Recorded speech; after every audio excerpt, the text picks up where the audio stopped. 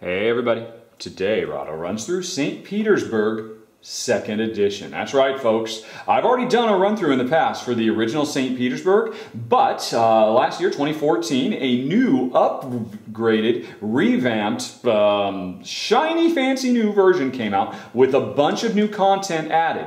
And since it's going to be released, it was released in 2014 in German, and in 2015 it's going to be released in English, I figured I might as well do a run through so folks can decide, if they're on the fence, well, should I get the original? Should I get the new one? If I have the original, should I upgrade to the new one? What should I do? What should I do? Well, say no more. Let's find out. Although I should say right up front, in case you are watching this run through and you don't know anything about St. Petersburg, bear in mind, I'm going to be doing a run through as if you do. So if you don't know how to play the base game, you might want to watch the run through I've done for the original St. Petersburg. There's a link for it right there on the screen. You can go learn that, and then this run through will make sense because I'm just going to assume you are already a St. Pete expert. So if you want to watch that original run through, you can do that in 5, 4, 3, 2, 1. Okay, you're still here? Right then, let's find out what's in the box. Okay, so St. Petersburg 2.0 adds a whole bunch of stuff. Well, actually, I should say, first of all, it adds a completely revamped art style. Now, the art style, I'm not really going to talk too terribly much about right now. Obviously, there's the original classic type that was very much inspired by 17th century Russian art styles. What is it called? The Persona style or the Persona, something like that. And a lot of people didn't like it. Me and Jen, we think it's actually really cool. I think it's very, very atmospheric and captures the time well. But some people didn't like it. So the art has been completely revamped. The graphic design has been revamped. And so that's up to you whether you like one or the other. But that's all I'm going to say about the art. Now let's talk about the gameplay. Oh my gosh, there's so much stuff. There are basically 7 expansions have effectively been added to St. Petersburg in the 2.0. Now, first of all, the 2 expansions that were made available for St. Petersburg, the New Banquets and, or New Society and Banquet, both of those are now available in the expanded game. So that's 2 of the 7 things. And then as well, in the expanded game, there are obstacles, there are assistants, there are objectives, there are events, and arguably most importantly, there is the market, which is a whole new stack of cards and a whole new section of the board. So in the original game, there was only the green, blue, red, and upgrade cards. Now there is a 5th type of card, which is nice because the game actually now supports 5 players instead of 4. Now you could get an upgrade for St. Petersburg that would expand it to 5, but it did it in a completely different way. The new St. Petersburg 2.0 increases to 5 player count by adding a 5th type of card, the market. And so I'm going to demonstrate now how the market works, and I'm also going to demonstrate how the obstacles work, how the assistants work. I'm going to try and demonstrate all this new stuff. And I'm doing that because I basically spent 20 minutes playing a 2-player game by myself, making it up to round 3. We are just about to finish the worker phase of round 3. There's only one more worker to buy, and it's my turn. I'm going to buy that guy. And then, after we're done with that, and we score it like normally, instead of moving on to buildings, we're going to move on to market, so you get to see a whole bunch of new stuff. But let's finish the market phase first. Let's see. I actually am going to buy this last sheep herder. Cost me 5, but minus 1 is 4, because I already had one. So there goes $4. Boop. Boop.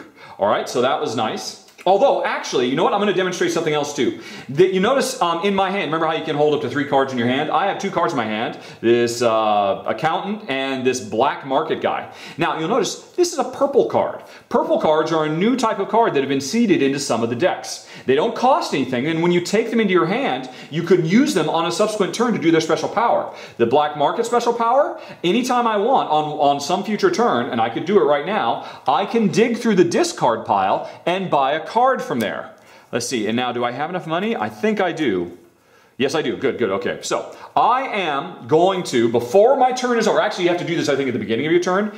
Before I bought this sheep herder, I'm going to use my black market card, and that lets me buy anything I want from the discard pile. And let's see, where is it? It was back, yeah, here we go. The Tsar card. Cards hard with one hand. There we go. So I'm going to buy that. Now this actually came out in the first round, or I'm sorry, not the first round, but the second round. $8 was a bit much. Nobody bought it. It got discarded. And so now I'm going to buy it, thanks to my black market card. Beep, beep, beep. So that's 8. And now there is a very important reason I'm buying that. And oh, now I'm almost broke. I'm down to $3. But that's okay, because now we make our income. Hooray! I've got 1, 2, 3, 4, 5, 6, 7. That's 21 bucks for me. 10, 21, and I think Jen has 7 as well. 1, 2, 3, 4, 5, 6, 7. Yep, Jen also makes 21 bucks. So we are in the money. We're in the money. We've got a lot of what it takes to get around. Although Jen's a bit more in the money than I am. All right. So, and now this ends like normal. But I demonstrated one of these purple cards, which is a new type of card you could have gotten in the expansion of the base game, or it's part of the new game. Now, time to move on to the market, what everybody's been waiting for. Like always, you got to fill out. And you'll notice, by the way, there are 10 slots now instead of 8 like the original game. That is, again, to make sure the game can support up to 5 players, because there's just a lot more cards available all the time.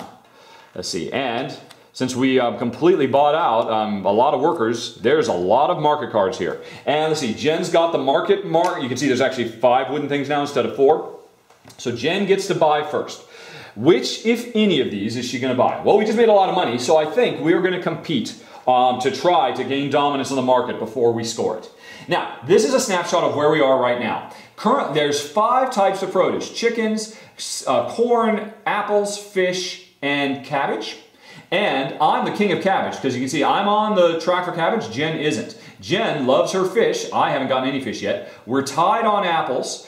Jen's in the lead on corn, and I'm in the lead on chickens. And now that's because, if you look at the stuff we bought in the fast, I've gotten 2 buildings, both of which, you'll notice in the original game, the marketplace did not have a chicken on it. But a lot of cards now have these produce icons on it. And since I've got these 2 chickens on previous cards I've gotten in previous rounds, as soon as I got these cards, my chicken fortunes climbed.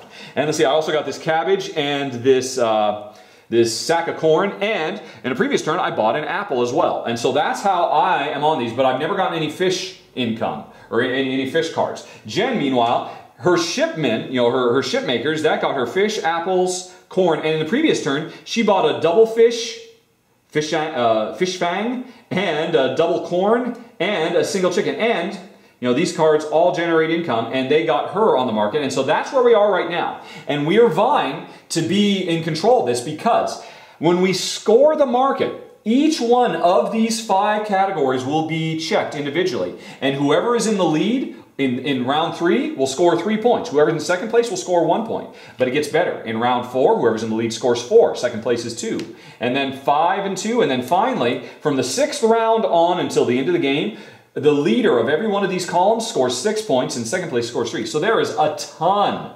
of points to be had for trying to dominate the market.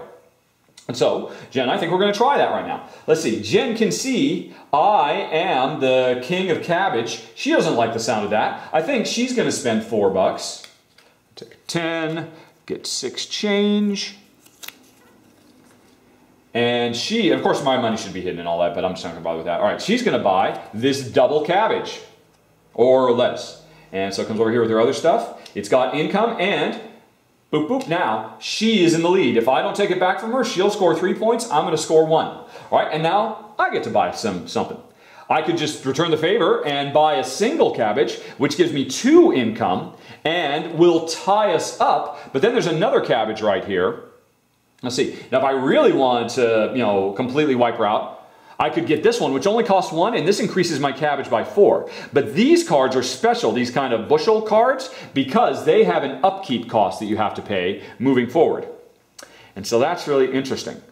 Oh crap, though, I just realized. I forgot. The Tsar, when I got him, you notice, he has a produce space here as well, and it's a question mark. When I got him, I got to permanently program him to be producing 1 produce of my choice. Let's see, which one do I want to do? You know what? Since I hadn't seen these cards out, I figure I will have chosen chicken.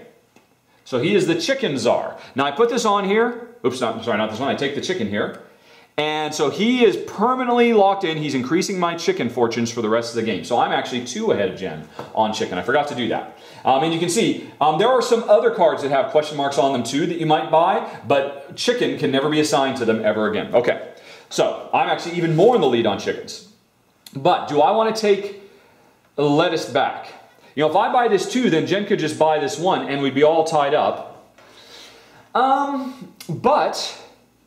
know what, actually, currently, I am not in the running at all on fish, which means currently I'm not going to score any points for fish. So I think I'm going to spend $5. There's a 10, get 5 change. And I'm going to grab this fish, which gives me 2 income. And it puts me on the fish line. So there we go. So now I'm competing for fish also. Jen's turn again. She can buy some more. Let's see. I think currently we're tied on apples. So she's going to try and take that away from me. She's going to spend 5.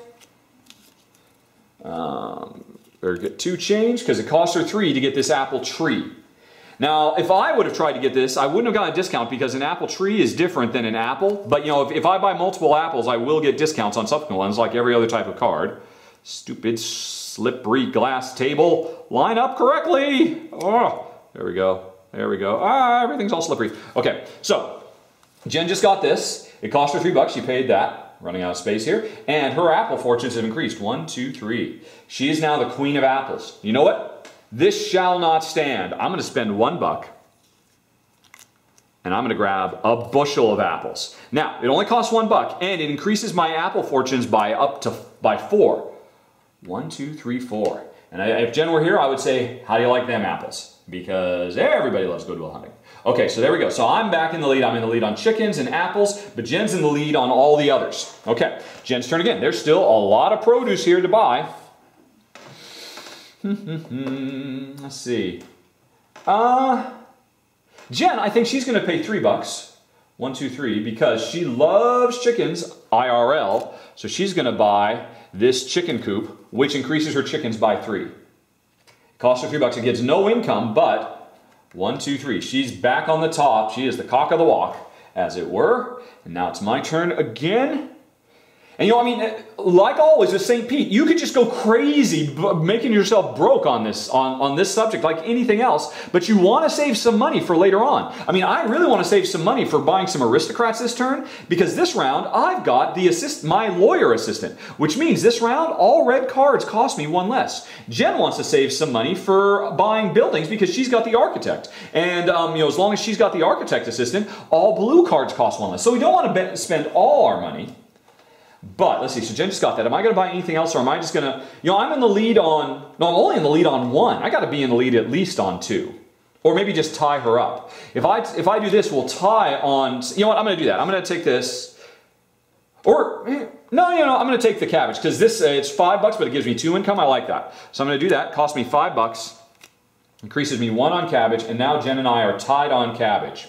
Okay, which means if we stay that way, we'll both get the 3 points. So I basically scored 2 points because I was going to score 1, Jen was going to score 3. Now we're both scoring 3. Right, now, is Jen happy with that, or is she going to strike back by paying $4 to increase her cabbage even more? All right, she's already in the lead on sacks. You know, now, if she knows, if she grabs this, I could grab this one, which would increase me by 4, but that would start coming. You know, I think she's going to pass. I think she's happy being in the lead on 2 and tied on 1. She's happy. Now it's my turn. Am I going to pass? You know what? I think I'm going to pass too because I want to save some money. All right, so we both passed. Now, at the end of the market phase, we go on ahead and score, like always.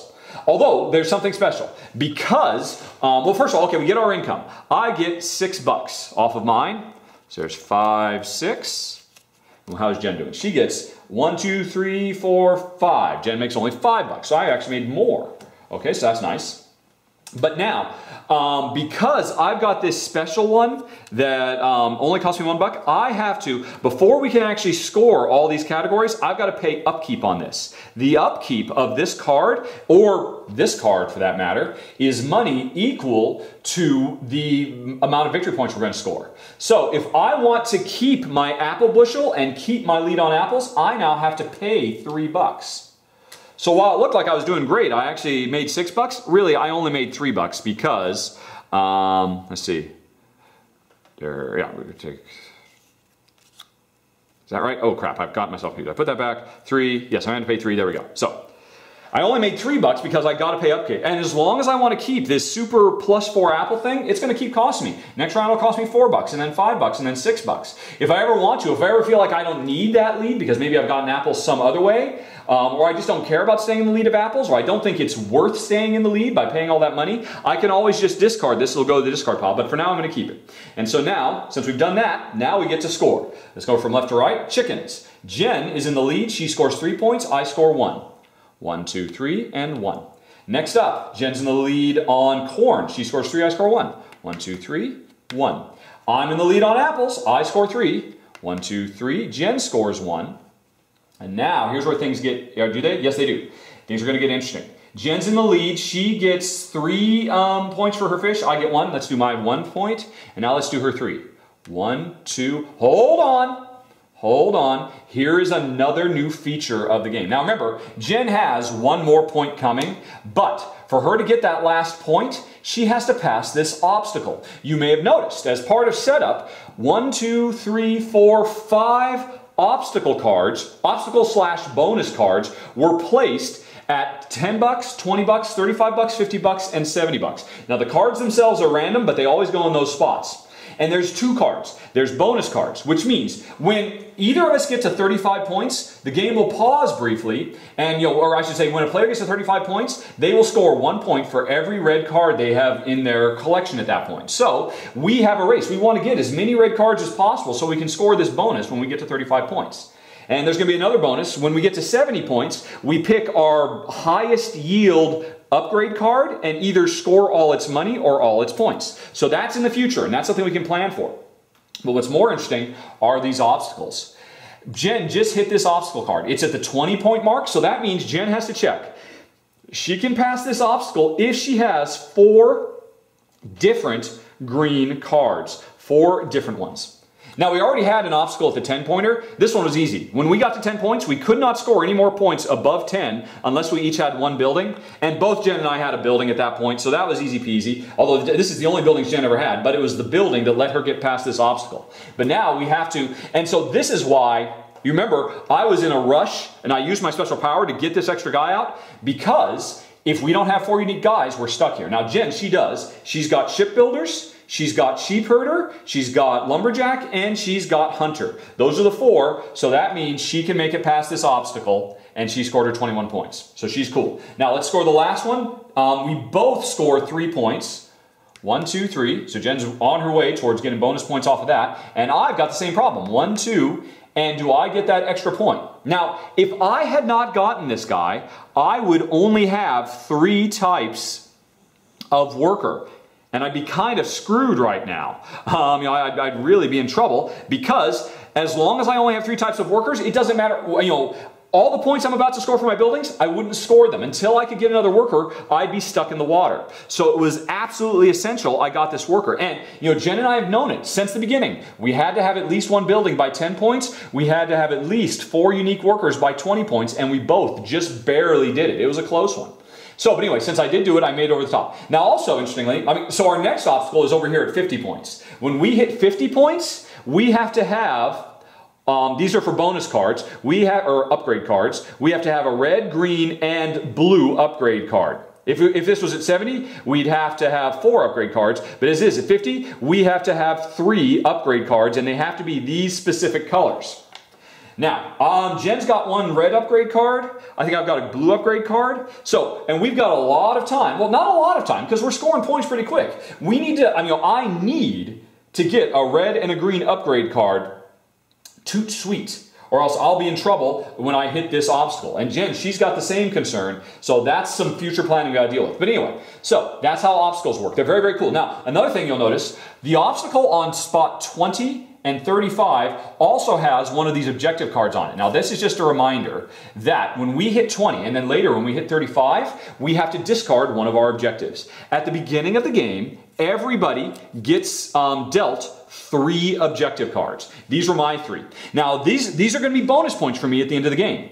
At the end of the game, I could take my highest scoring red aristocrat card and score 4 times its points. That's pretty nice. Or I could score 2 points for every upgrade in the game I've gotten. And of course, I'm planning on getting a lot of upgrades.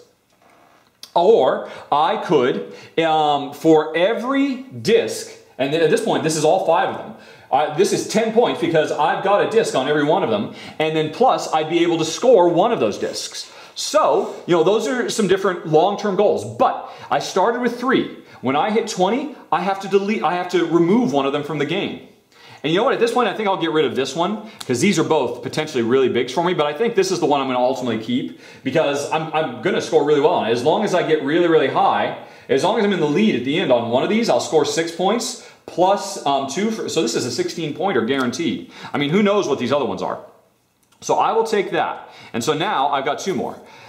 When I get to 35, I'll have to discard 1 more, and then I'm down to my final. So I could change my mind later. Now, Jen, she crossed the line. She had to discard 1 as well. The 3 things she had were 2 points for every red card she had, a aristocrat card, score 1 of her blue cards times 3, or 5 points plus 1 additional point for every 4 cards she's got. What's she got? What? 4, 5, 6, 7, 8, 9, 10, 11, 12, 13, 14, 15, 16. 16 right now. So if she scored this right now, this would be 9 points.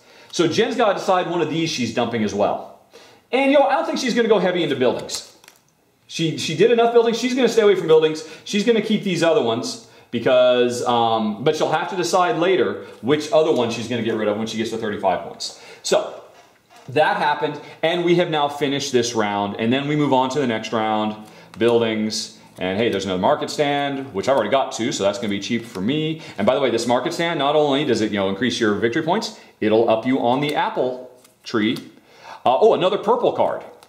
Let's see, and so these have come out, and Jen, I think, yep, Jen is first, and I think the first thing, well, Jen would like to grab this. When you get these purples, they come into your hand, and then in a future turn you can use them. But this is one that basically lets her discard a card from her hand. And you know what? Jen and I, we are both all very, very careful about getting ourselves, falling down the trap of having too many cards in your hand. So I don't think she cares about this so much. Let's see here. So, but Jen gets first dibs on buying. And she has a toll house. So she could, or a Zoll house, she could buy another one and it would only cost her 7. Plus, since she has the architect, it'll cost her 6. I don't think she can turn that down. She's going to spend $6. 4 and change. 1, 2, there we go, 4 and change. And get another Zoll house because of that sweet, sweet discount. So now, she is making 4 points at the end of this round. So there we go. So that was her turn. Now, you know what I think I'm going to do? I still have a lot of money.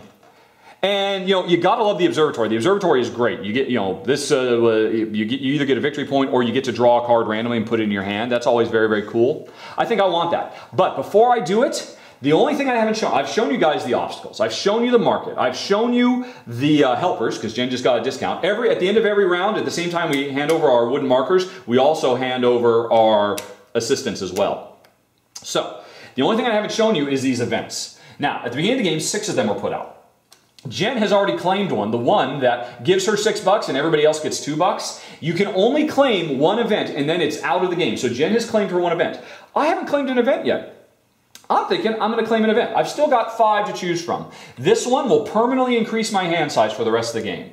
This one I can use it right now and put 2 more cards out on the board. And as you can see, there's 2 spaces, so I could, get some, I could get some more stuff. This one lets me remove something and add it if I don't like what I see. But I think this one lets me buy. Ooh, I'm actually tempted. Okay, this is a tough choice. This one would let me buy the top card and I could get my black market guy back. That would be very, very nice. This one lets me draw a card and put it on this spot. So now there are 2 cards to buy here. So I could buy 2 cards with 1 purchase. But here's the thing, it's a bit risky. This might be a really expensive card that I can't afford. So I don't think I'm going to do that. I am going to use this event. So I'm going to activate this event, choose a card from the Ablig staple, and buy it. I'm going to buy back my black market guy, which means, and he didn't even cost me anything. So now that's it. Both Jen and I have used, so there's still 4 more events, but in a 2-player game, only 2 of these events will ever happen. So these other ones are out. But if there were more players, there'd still be these other events that other people could do. So Jen and I have both done our events, and I used it so I could get my other things so that in the future, and now my turn can still go on. I was thinking, if I had bought this, Oh, it would have. I could have put this here and I would have been able to buy 2 cards with 1 action. But I'm pretty happy to have gotten my black market back instead. And so now the game continues. There's other stuff to buy. I might want to buy this toll house because otherwise Jen's probably going to buy another one and get a big discount on it. There's no way I want her to have that. I think I'll just, and I can't afford it, but this is my turn where I'm going to do really, really well buying red cards because I get a discount. So I'm just going to take this and I'm going to put this in my hand. And now I've got 3 cards in my hand. My hand is full. So Jen didn't get that, and now it's Jen's turn again. And of course she can still buy the other stuff, etc., etc. But the game continues. And over the course of the game, the market, just becomes more and more. Around 4, it's going to be 4 and 2 points and so on. And but otherwise, we just keep on escalating in the same way that St. Petersburg has always worked. And that's it, folks. I believe I've demonstrated everything. The obstacles, the events, the assistance, the market. And I've shown you some. There's a bunch of new cards that have been seeded into all these decks. You've seen a couple of them, like this one, like the purples, but there's a bunch more. But I'm going to stop right there, and now if you want, you can go to Final Thoughts, because I don't think I need to do an extended. You've seen everything there is that the new game offers. If you'd like to hear some final thoughts about all this stuff, you can hit the button in 5, 4, 3, 2, 1.